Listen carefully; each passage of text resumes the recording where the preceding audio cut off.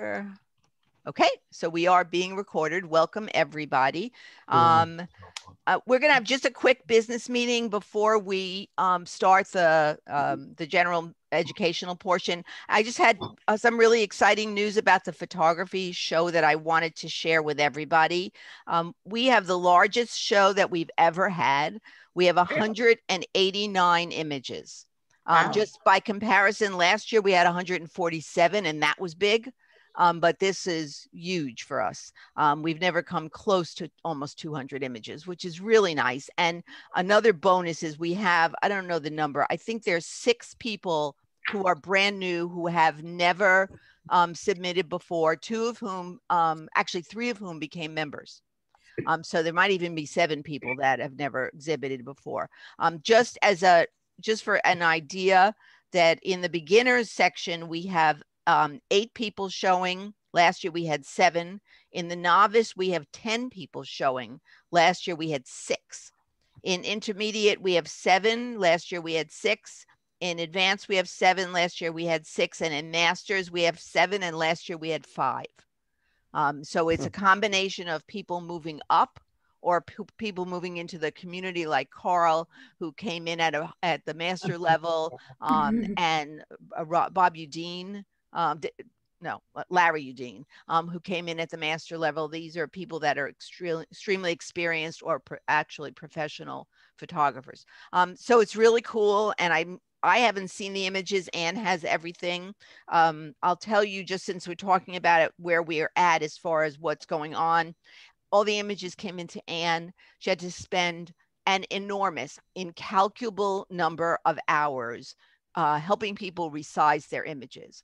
Mostly, this was a problem for people who shot with their phones, who are either shooting at a very, very low resolution or zooming in to take a picture. And when you zoom in to take a picture, the number of pixels is really small. Anyhow, this is something. Adrienne, can I jump in and Yes. just say that Anne was absolutely phenomenal. Yeah. She was we were emailing back and forth probably for an hour, and she was absolutely terrific. Yeah, she's been so patient with everybody. You know, we have some people that have never done anything like this before, and they were completely lost. And she just, nursed them through the whole process.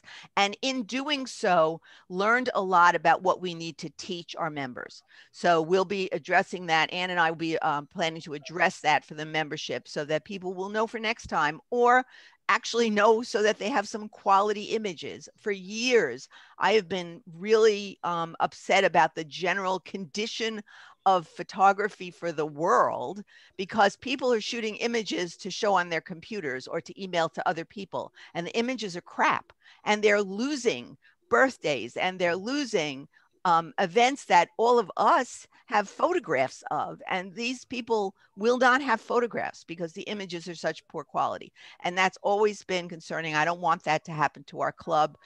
It's not for championship images, it's for the images in your life that you want to make sure you have for later on.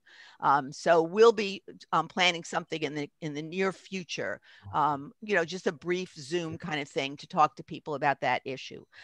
Anyhow, so what's happening now is Anne is preparing all the images so that they're ready to go to the judges. We've never done this before, so we're using Dropbox so we can send them in a high quality way. Here's Susan. And so that's what she's doing now. Then she and I are going to look at all the images together just to make sure they show up on my screen the same way they showed up on hers, as if I was the judge. Paul Hirschman has been really helpful. He prepared all the spreadsheets. And then we will be sending on Friday, the 26th, we send everything to the judges. And at the same time, we will be putting all the images on the Valencia Falls website in the galleries so that people can vote for people's choice. None of the images will have people's names on them. We have ballots prepared that the people can use either by downloading them, or I'll put them outside my door. And if they don't have a way to print or download, or they're confused, they can just come and pick up a ballot, and then they can return it via email by scanning it or photographing it or however they get it back to me, or by leaving it outside my door in a box. So we will be doing the People's Choice in the same time frame as we're doing the regular judging. So that will be from the 26th to, I didn't write it down. It's like, the March 5th. So from the 26th to the 5th, all the judging happens and the information comes back to me, and then I'll tally them and we'll do the regular honors and awards and best in show for those divisions, and all that stuff will get out to the community the same way that it always gets out to the community. After that, I will put the names of the human beings, the photographers' names on all the images in front of their titles, like we do for the slideshow. And then we will put up final galleries so that the whole show will be online on the Valencia Falls website with little ribbons pasted on the pictures as if it was hanging in the show. So it's going to be cool, and I think people will enjoy it. And then Marty, once we're done, Marty will be giving the actual ribbons to the humans that won the awards. So they'll get a really hard copy of a real ribbon for whatever images won things. So that's where we are. I just wondered who the judges were this year. Same, we did not change that. You know, it's very hard to get judges. And although I would love to change, especially one of them, I'd like to do it when we can actually see how they judge. This year, we have no opportunity to see how they judge. You know, they're not walking around with somebody there. So we're going to just leave it with the 3. We know we had a little bit of a problem with one of them last year, but since there's 3, it averages out fine. So it's Kerry, who's been with us for years and years and years, Irene Hill, and Art Silverglate. And, you know, I think it'll be. Who is Carrie, please? Kerry is a member of the Coral Springs Camera Club. He's been a judge down there. Very, very experienced photographer that I knew. I designed and sold wheelchairs for profoundly disabled people, and I worked with him.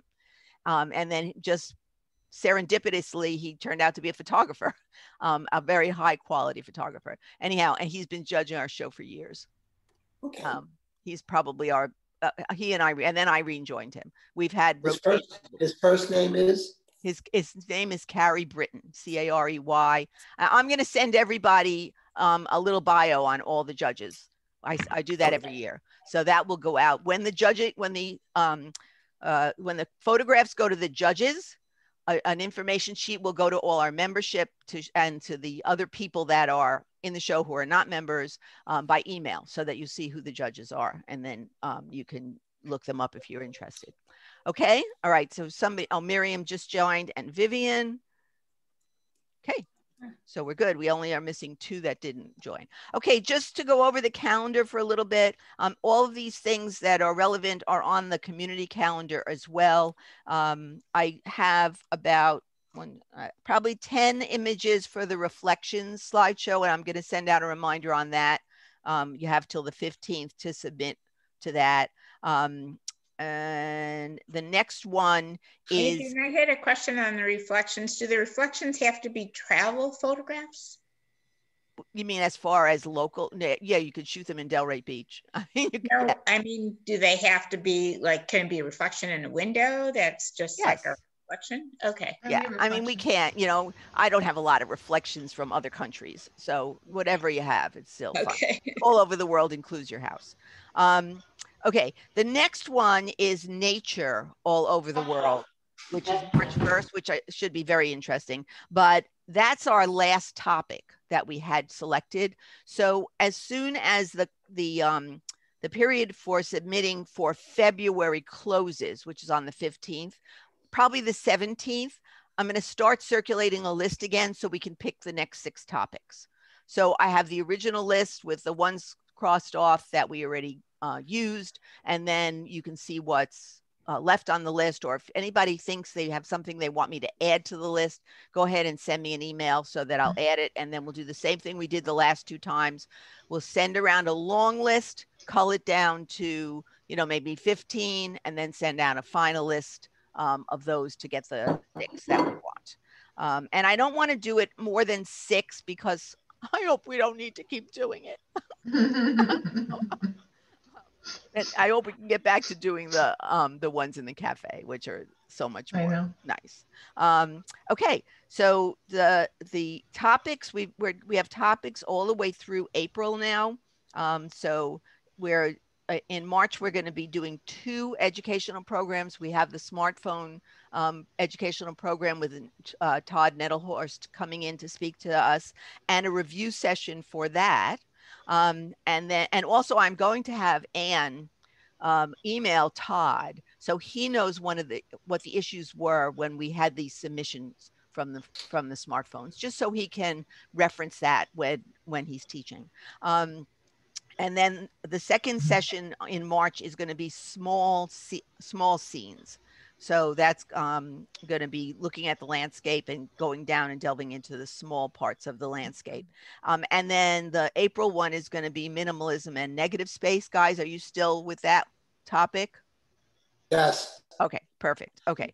And that's April 16th. So you have all those dates on the agenda that I sent out to you. Okay, that's all I have. Does anybody else have any questions or issues before we start the educational portion? No, but okay. I would just like to say something about Ann Digman for a second. Okay, go.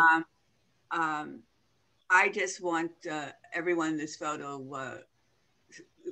club to know that she has been a tremendous help to me as a newcomer to the photo club. Trying to help me with my pictures that I'm planning to exhibit. And I know she has spent hours upon hours helping everyone. And I think we should say hats off to Anne and thank you very much. I really appreciate all the work that she's done. I will let her know. And all your work also for this club. Thank you. Welcome. And Sam sending all those great little tidbits, Sam. Sam's our resident sharer. Right. Anybody else for the good of the group? Okay, I'm going to turn the meeting over to Doris. It's yours. Okay, thank you. My core group consists of Marty, Rosalind, and Nancy, and we prepared a presentation for you on how to improve your black and white photography. So we're going to start with Roz, and we're going to be sharing the screen. Okay, you ready for me? Okay. Yeah, I'm going to put this up so people can follow along. Okay. Takes a minute.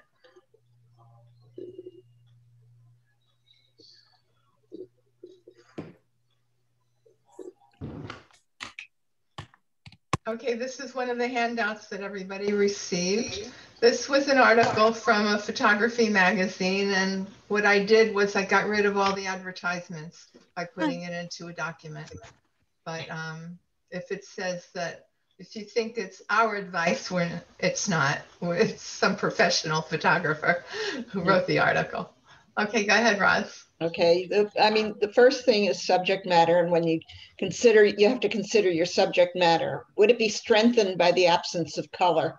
And I want to ad lib a little in here. I went back to a number of my pictures that I took before we got digital, and I was shooting in black and white. And I saw some of them that I just can't imagine them in color. They were either like a chiaroscuro, or they just had so much texture to them. And if they were in color, I think some of them would have lost their drama. And that's what you have to look for. Not every image will look better in black and white.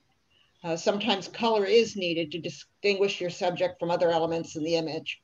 And so you really need to evaluate whether or not your chosen image will benefit from black and white conversions. Shape and form. When you shift an image to black and white, you can no longer rely on color to add interest or a focal point to your photograph. And that's why form and shape are incredibly important in black and white photography. You'll have to look beyond colors and instead focus your attention on shapes and lines, and arranging them in a way that emphasizes the most interesting aspect of the shape, or that creates an intriguing composition of different shapes. And you can see in the picture the different shapes that it really concentrates on the shape of the building. 3 is pattern in color photos. Patterns often go unnoticed because the colors draw all the attention away from them. However, black and white photographs give you a much better chance of capturing interesting patterns with the distraction of color is no longer present, giving subtle patterns a chance to take shape and emerge. And you can see various patterns in this this picture that's showing up. And you can also see texture. Texture is also a crucial element in black and white imagery. Textures provide us with tonal contrast and relay depth to the viewer. Without textures, you would simply have a smooth, flat surface showing some shade of gray. But with texture, we have something interesting and exciting to view. Try combining a variety of textures like a glossy pen next to a textured sheet of paper sitting on a dirty desk. The right textures combined together will have to add interest and appeal to your photograph. A strong composition is even more important in black and white photography than in color imagery. Remember composition elements such as the golden ratio and leading lines when composing your image. These elements help pull viewers in and keep their interest in the absence of color. You notice in the picture how the buildings and the street lead your eye right to the center. Lighting is also very important. You know, as I say, lighting. It's kind of like, how do you get to Carnegie Hall? Practice, practice, practice. This, of course, is of vital importance in black and white photography. In black and white photographs, proper lighting can make or break an image. Good lighting can help increase the contrast within your image, providing more interest to your portrait, or it can be used to create drama, mystery, and moody contrast within the image. And when you shoot, you should slightly overexpose. This helps bring all the tones up a little so you don't lose any details in the dark shadows. Of course, you don't want to overdo it and blow out your whites, but a slightly overexposed image can be tweaked more easily to suit your needs. Avoid noise. Sometimes grain adds to an image, but always be intentional about your use of it. Many people will shift a poorly created image to black and white to hide the noise in their image that results from poor setting choices. If you are intentionally shooting to create a black and white image, be very conscious of your settings and choose them wisely. Most of the strongest and most well-known black and white images are crisp and sharp, so don't let your ISO get too high. 9, shoot in color. Many cameras have the option to shoot in black and white. Maybe if you know you're going to be converting your image to black and white, always shoot them in color first. This is something that was new to me because I was up in our forest and I was shooting both the same picture in color and in black and white, figuring that would be the better way to do it. But according to this, it's, you should shoot in color and then convert. And so when your camera internally converts your color image to black and white, all kinds of detail and information is lost in the conversion. Rather than risk a subpar creation, shoot your image in color and convert it to black and white on your computer where you have much more control of the finished product. And then number 10 is contrast. When converting your photograph to black and white, pump up your contrast. Whether you use an action level layer or curves in your conversion, your black and white photograph can handle a lot more contrast than a color photograph image. Make your blacks a deeper black, your whites a brighter white. You can always pull up the histogram on Photoshop to check your levels. And you'll want a healthy looking mountain in your histogram to have a strong image. Thank you very much, Ross. We're going to have a short video a little bit later about how to convert from color to black and white in Photoshop Elements. Now we're going to have about a 6-minute video from an expert photographer, and he's going to go over some of the advantages of black and white photography. Wait a second.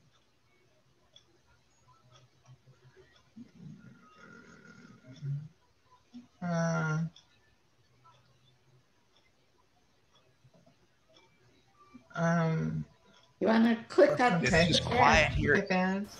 Black and white photography can be a great way to express how you feel about something that you're photographing. In the first 2 episodes of Exploring Black and White Photography, we looked at using shadows and using texture. Today, it's about mood.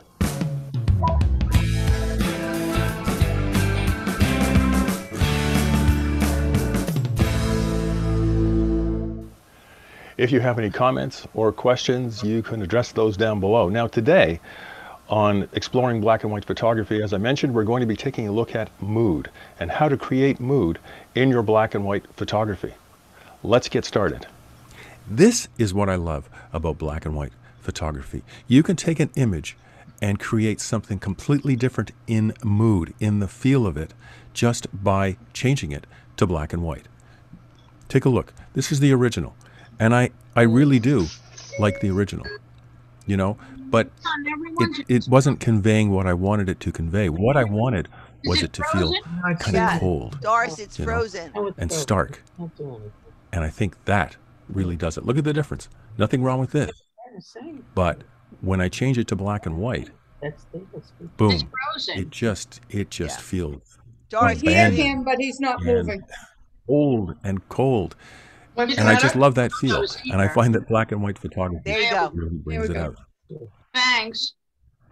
Look at this shot in the middle of a river in the fog. It's just stark. And that's one of the things you can really do with black and white photography, is to create that stark feeling, that almost empty feeling. Why you'd want to do that, I don't know. It's just something that I kind of enjoy bringing out in some of my photography. It's a feel. Over here, same thing. Fog doesn't hurt to create that stark, lonely feeling. But this in black and white is different. In color, nothing wrong with that. And if I was feeling a little bit differently, maybe I'd leave it like that. But just gives it something. Again, the mood. Again, nothing wrong with it in color. In fact, I really like this in color because of the warm tone of the sand.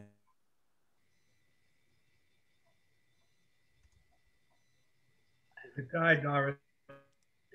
There's no point in this. This is a waste. How about this one for a different mood completely? All right. And I'm showing you these often in the color version as well, because often I will, you know, I shoot most of my photography in color actually, but sometimes when I'm looking for a different feel, I will definitely go to black and white. Now this one in color is an elderly gentleman sitting on a fall day. You can see the trees starting to turn color here, sitting on a bench, and it's pretty and it's really nice. But I wanted to try to convey something a little bit more, and I don't want to use the word ominous, but I wanted to convey something like a weight on him. Maybe it's the weight of being a little bit older, or maybe the weight of a lifetime of experiences. But that's what I was trying to convey with this, and this photo in this particular version didn't do it for me. Converted it to black and white, and I made everything dark in the back. I used some masking. I used a blue filter. I just wanted to really put the highlight on him. He's the only thing that's really, really lit up, and the bench.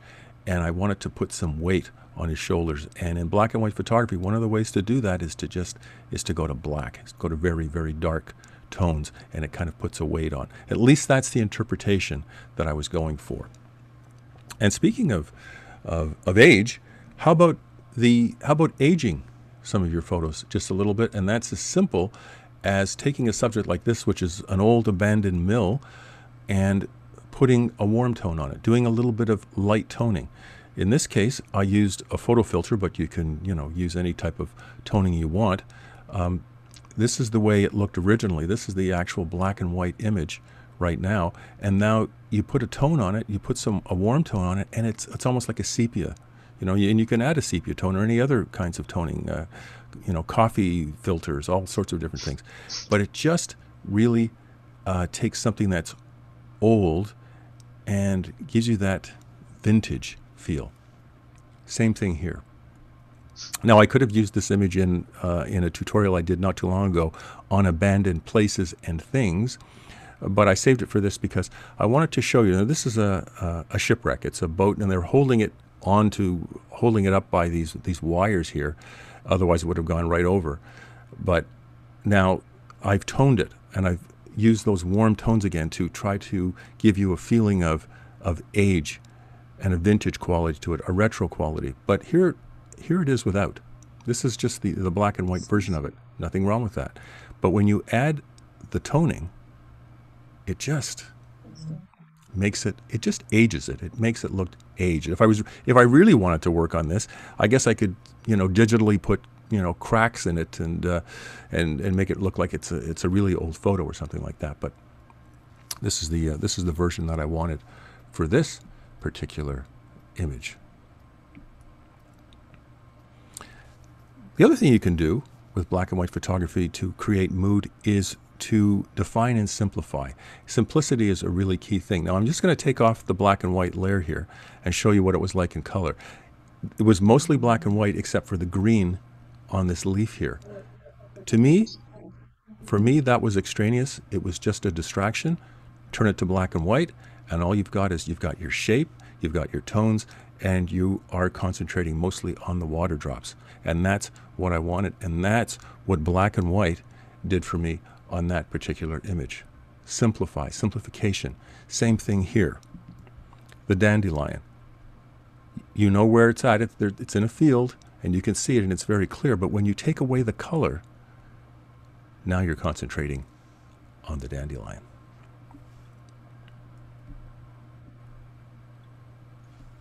How about defining the tree branches? And lastly, one thing I've talked to you about this before in other tutorials. Do you really want to turn a flower into something that's black and white and take away the beautiful color? In this case, a close-up of an iris, the color version. But when you change this one to black and white, it's like it almost speaks to you. Once you get started on black and white photography, you're hooked. It's a great way to express yourself in this fantastic medium. Until next time, I'm Ray Scott reminding you it's not what you see, it's how you see it. And I'll see you soon.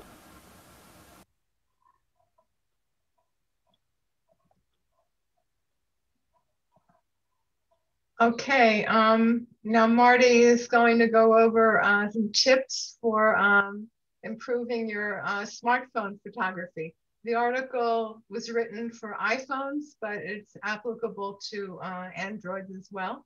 And some of the tips are applicable for using your camera as well as the phone.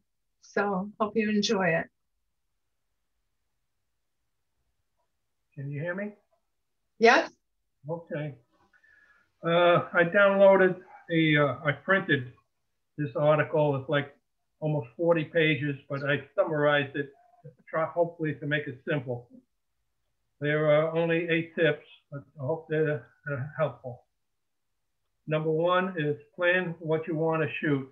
Just don't go shooting anything indiscriminately. Look at it, try and compose it.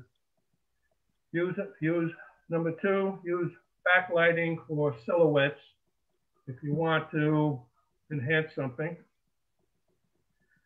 And keep it simple and don't cram everything in, because if you get too much in, it's going to just make it unusable. And to try and tell a story when you have people in the picture. Just don't.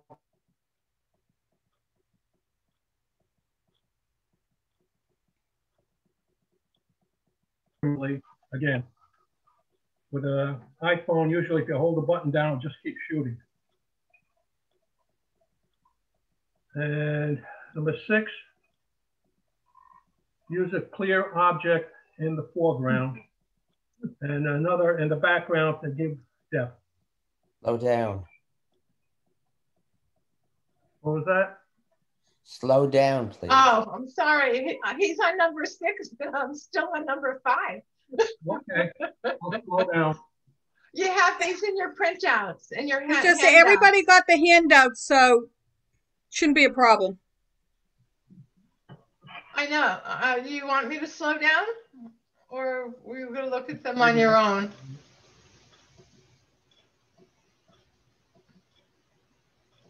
Doris, continue. Okay, up to number 7. Shooting in a train station gives you shapes and shadows. Doris, let them see the images. Just let them see the images. Otherwise, it's useless. All right. Here, we're up to train stations. So here's an image. You have, different shapes, geometric, everything, everything mixed in. And finally, learn how to edit your pictures for better results. There are so many different programs available, we can't even go into describing half of them.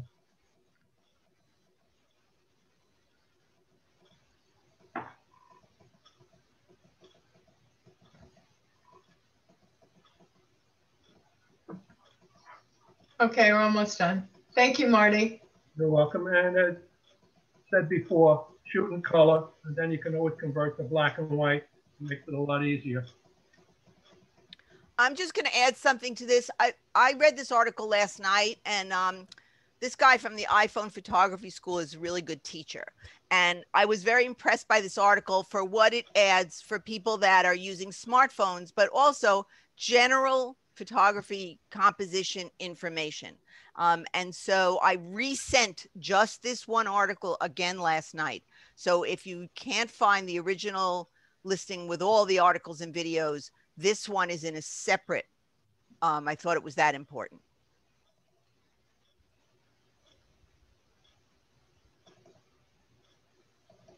Doris? Yeah, I'm on. I'm going to show you some of my photos, and Roz has a few of hers. And then we're going to have a short video on how to convert in Photoshop Elements from color to black and white.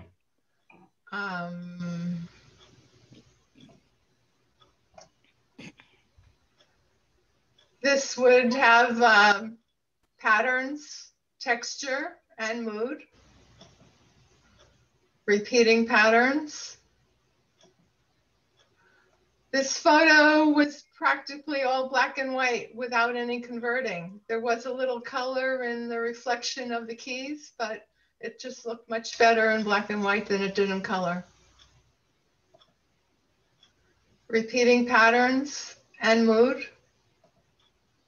Definitely mood. The same picture in color was a bright, sunny, happy day, and take away the color, and you have some ominous looking skies, maybe some ominous looking stormy seas, and the mood completely changed.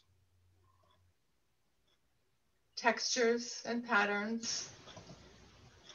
Definitely textures and patterns. Mood. That was all black and white. Roz, you want to comment on a few of yours? Yeah, this was up in our forest, and when it was all green, it was a very nice picture, but it became very dramatic when I changed it to black and white. Yeah. Now, this one, I think and the now next. You're gonna have all those neighbors. I'm sorry. Right. I didn't hear what. Right. I think people are having private conversations. So if you're gonna have a conversation, please mute. Okay. Oh, it sure was. Yeah, I think I also took this one in color, so the next slide should be the one in color, and you'll see the difference. And this one, so you can see this one. It's kind of an okay picture. Can you go back? Yes. Doris? And I think it becomes much more dramatic in black and white. Again, I was using black and white on the mushrooms on the trees. Okay, thank you, Rosalind. This is the American Cemetery in Normandy, much more stark in black and white than in color. This was a pink flower, and I played around with Photoshop, made it a white flower, and I managed to get the black background.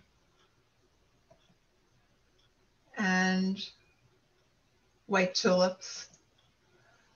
And this definitely has more mood. It didn't have much in the way of color. It had a blue sky and blue ocean. And the picture is much better in black and white. Okay, we're done with that one. We're going to have a short video about the conversion. And then we'll open up for discussion and questions.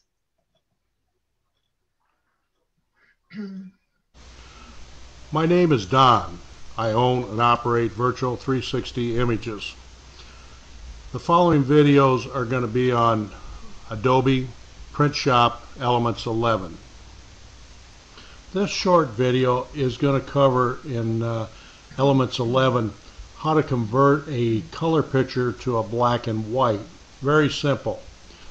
I've already opened a picture in Print Shop Elements 11.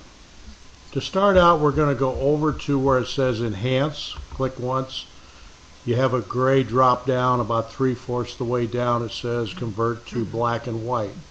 Click. It'll show us a before and after. If you look down in the lower part of the screen, there's some other options that you can click on that saves some time, that changes the effects. As I change from one item to the next, look at the after picture. The newspaper view, portrait view, the landscape view, snapshot view, another landscape. Most of those will have just a little bit of a change on it. If those work for you, you're in good shape. I'm going to go up here and I'm going to click on OK.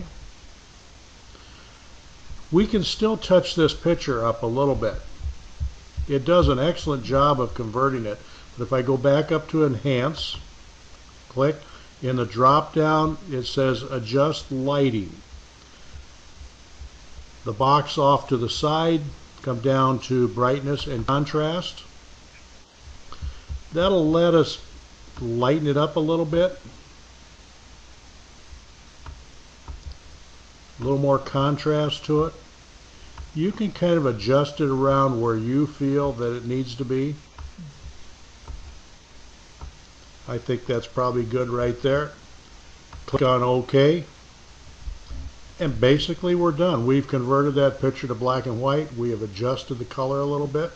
And I think that's presentable at this point and is probably ready to be saved, framed, and hung on the wall.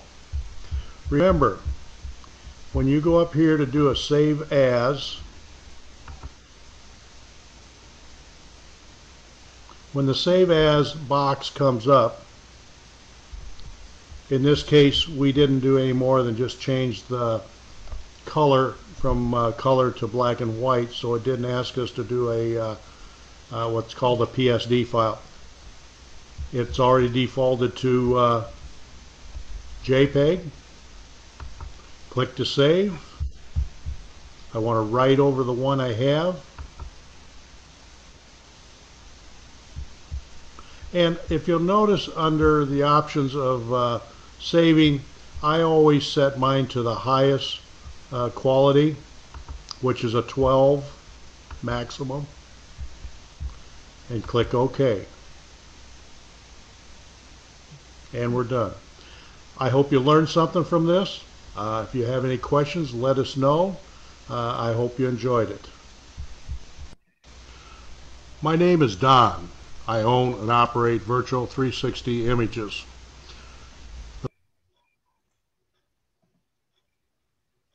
Okay, did anybody have any questions or discussion? I know we gave you an opportunity to email Nancy in advance if you had anything you'd like to bring up. Nobody emailed me. I have two things to say. First thing is I muted everybody while that was going on. So if you need to, if you want to talk, just hit unmute. I wanted to just say something about the very last video. Number one, it was from Photoshop's Element 11, and I'm using, I think, 14 or 15. It's exactly the same process.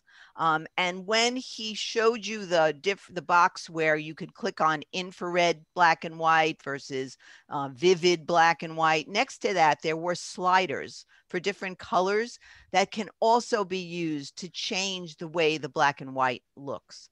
So I just wanted to point that out because he didn't. And the other thing I would say is that he did not say, copy your image first. So always make a duplicate image and work on the duplicate so that the original is undisturbed. That way you won't be afraid that you're going to mess something up. Okay. Good That's advice. what I'm saying. We're done unless anybody would like to discuss anything more. Yes, Miriam. Okay, sorry. I'm sorry. I have a cleaning lady. That's why I have a mask on. I wanted to say, right, agree with Adrian about you should make a copy of it. Always retain your original. Now, sometimes you want to make your black and white high key. So you might, instead of using brightness contrast, you might want to use levels.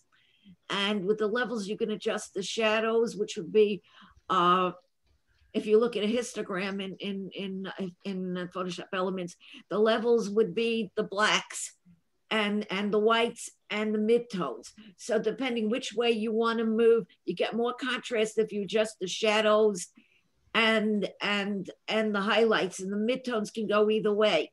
Now, also, I rather do that than using brightness contrast, you know, in general. And the picture he showed of the man in the woods with that he changed to black and white, you could still keep that in color and black and white if you find that you like the trees better in color, but the man in black and white. Yeah, people need to know how to do that. Right, but we can do a lesson on that and how you keep some things in color and some things in black and white. And I did want to say also, I have a whole bunch of slides that I decided I convert because somebody in my Thursday class was talking about converting slides. They had a machine, but I don't have a machine, don't want to spend the money on a machine. And my scanner has a gizmo to put on it that you can put 4 slides in at a time. I found I had pictures from Florence, which were pink, because of how long ago they were, pink and magenta. I got really good black and whites out of them. And so this is going to be fun then. You know, to get 2 pictures for the review session, you're going to send me a color and the black and white so we can do a comparison. And this will be really good to go back into your archives for this. You don't have to go out and do a new photo shoot. You can go back in and look at images and try to build your judgment of what will make a good black and white. And you'll see, you'll try it and you'll see. So I think that's going to be a lot of fun. Right. So Adrian, it's going to be total of 4 pictures, correct? Just double check. Okay. Yes. You're sending me 4 images, 2 and 2, the black and white and the color.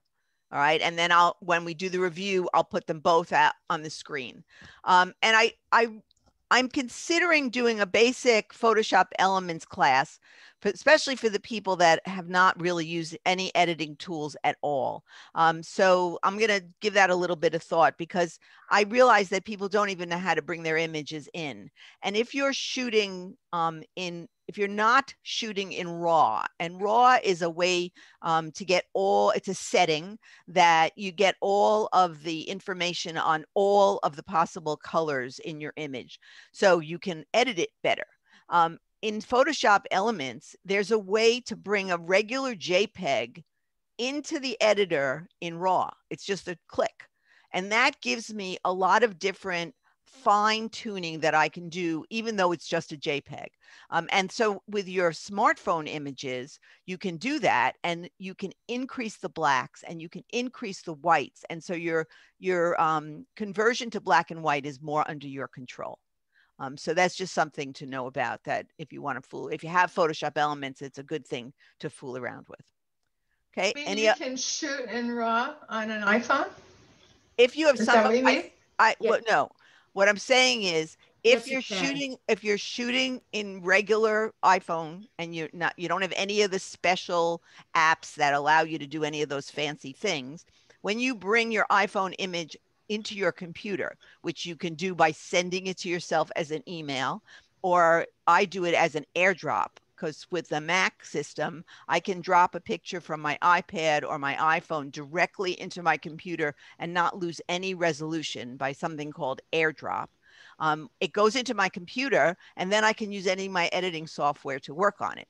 So what I'm saying is that you've put this JPEG into your computer. You now go to Photoshop Elements, you go to File, and where you click on File, it says Open in RAW. And then you click on that, and you get a completely different palette of editing tools to work with, which is a lot of fun. Okay. Okay, great. I want to thank Roz, Marty, and Nancy, and hope you enjoyed the presentation and that we all learned something new from it. And Doris, we want to thank you because you really did most of the work. Not so. Everybody researched the articles, and I tried to pick the best ones. And they were excellent. They were really excellent. Thank you. I'm glad. Thank you. And next one's, it's Barbara Schwartz and Susan Van Ness will be teaching us next month. And hopefully one day we're going to put Nancy back to work finding a restaurant for us. Wouldn't that be nice? Can I add one more thing? Go ahead, Miriam. There's an app for an iPhone called Photo Transfer app. So you use the Wi-Fi on your computer, I believe, and the app, you have to have it on your phone, the app, and the desktop version of it on a PC, so that you, with Wi-Fi, when you run the software, you can either through the phone or through the through the desktop on your computer, you could transfer files to and from your phone to the computer and vice versa. And what is it called? Photo Transfer app. Photo transfer. That's exactly what AirDrop is. So what that is that if you're not using a Mac, if you're using a PC, that you can do it that way. Yeah, it's called Photo Transfer app. Yeah, I'm looking at it right now. That's great to know. And it's Sam, and there are apps that you can shoot in RAW on your iPhone. You can, if you want. It'll do that for you. Sam. Okay. Let me add something that requires any new software, which is all of us have for the iPhone, for that matter, and maybe for the whatchamacallit, Android a charger. And the charger has a cable that one end is connecting to the phone, and the other one is connecting via a USB connector to the charger. The same cable can be connected to your USB port on your computer. Once you do that with the scanning of the computer content, that on Windows is the browser, window browser, you can discover the telephone, and then you can browse through the images and copy them to your computer. So you don't need any fancy tools or any duplicate software, as long as you connect via a cable. So I will add to that in the summer when I'm at camp, that's the only way that I can do it, because I do not have Wi-Fi. I only have a computer, and it's a PC, and I have my iPhone. And so I do it via cable. But I do find two problems. Sometimes it doesn't work perfectly, but the other problem is that the icons that I'm looking at of the photo images are really tiny. So it's a little bit more difficult than when I do AirDrop, but it works. That's all I do. When I put connected my iPhone to my PC with the USB cord, and I went in, I could find my phone, but none of the pictures came up. It comes up differently. I don't know what come up. Where do you find it? It comes up. I can't remember the initials. It's DCIM. Is what and then that's the same. That's the same as an Android. The only problem I don't have a problem. I can enlarge mine, I think. The only problem I have it's my problem, is I very rarely I don't get rid of enough pictures on my phone. So when you go to your PC or your computer, you have every single picture on your phone is going to be downloaded. Right. Yeah. Unless you have. But I did the save 'em. PCIM and got nothing. Select them out. But you can select what you want to download. Yeah, I Yeah. know. You can- But I'm saying is it still comes up. Every single Yeah. picture comes up, Yeah. and then you can just select it. Rosalind, the- I'll tell you that I have that problem all the time, and sometimes I have to go back and forth 2 or 3 times until the image is actually shown. And make sure your Okay. phone is if you have your phone locked, make sure your phone No, is no, not it's not unlocked. locked. Yeah, It's yeah. not locked. Okay. It's not mine's it's not locked. easy. I'm very interested in Miriam's because if Miriam's method is as simple as doing AirDrop, you actually look at the pictures on your phone, you select just the ones you want, and then you hit AirDrop, which in this case would be transfer or whatever that app is, and they just go over to your download folder. And Right, they're you have there to and you just specify pull them where out. you want them I'll, to ha- go. I'll have to look. I bet you there's something for Androids also. I haven't Yeah. looked for So it. you have to have AirDrop on your PC as well? No, AirDrop is the one that Mac uses. I'm saying that Oh, it's- Miriam's the one that says transfer photos. Miriam, Okay. could you? So AirDrop will only go to a Mac. Correct. Okay. It's only I Mac think products. Photo Transfer app will work with Macs also. You can go on their website and just see if it'll work with a Mac. I'm 90% sure that it'll work with a Mac. I mean, you know, the apps are so inexpensive for $5. It's certainly worth it to see if it works. If as It long as you're works in a pretty well Wi-Fi. because I've taken pictures that I didn't shoot with the phone. Like when we went to the Railroad Museum in Miami and I wanted them on my phone to show people. And lo and behold, they're still there Oh, on the interesting. phone. So you did it the Because other way. That's I very went interesting. the other way. Yeah. So I went that's the other way. that's a good one. Okay. All right. Anybody else have a question or Yes, comment? I do. Who's that? Oh, Susan, go. Yeah. You know, in the video where they changed the black and white tone to a little bit of sepia, how would you do that? It's use a photo filter from there's drop downs in, you know, when you're editing the photo in Elements, there's Yes. drop downs for photo filters, like with oranges or blues or reds, and you apply like an orange one. And there are different shades of orange. Well, that'll be good to try. In Picasa, it's just an option. Right. So- Of course, if you have the Nik filter, Nik Silver Effects, you could find that in there too. There are sepia ones in the list, but the easiest way is if you know, like when you need to make an adjustment layer in Photoshop Elements, there's a bunch of them. One of them is photo filter, and you have different colors that you can apply to it.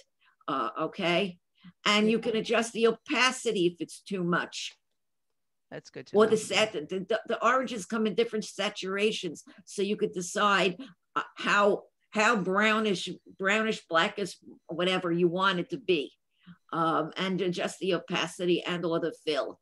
I'm sure if you Google convert image, use Photoshop Elements to convert image to sepia, you'll get all the instructions you need. I never did that with Photoshop Elements, but I'm sure what Miriam Yeah, says. but it works in Photoshop CC also. Just to let you know, I'm assuming I'm not the only one that has an Android. I use Dr. Google, our favorite doctor. Right. And I went to about guide to transfer photos from Android to PC without a USB. And they have a download search More in Google Play directly. So I'm assuming it's the same thing. I mean, I'm not going to read the whole thing. You can all Google. But yeah. So, yeah. I mean, Dr. Google is wonderful. I use Dr. Google all the time. Every question. In Picasa and also maybe in Photoshop Elements, they show you a choice of which effect you want in your black and white. And some of them might be lending towards sepia. Well, in Picasa, sepia is an option. It's black and white and sepia. Okay, good. Good. Anybody else have a question or comment? Okay, thank you. I tried to pay attention to the hands this time, but on your icon that I'm looking at, I can't always see the hand. Like Miriam's hand is buried in the sky. So I'm trying to look over. I got the wrong theme today. Yes, I'm trying to look in the list, but it's hard. But whatever. Thank you all. And thank you all who Thank you. submitted to the photography show when I sent out my begging letter because I was getting very nervous that we had so few and now we have so many. It's wonderful. All right. Have a great day, everybody. Thank you. Remember, two images. February 20th is the deadline. I'll send out a reminder. Thank you. Bye. Thank you. Bye. Thank you. Bye-bye.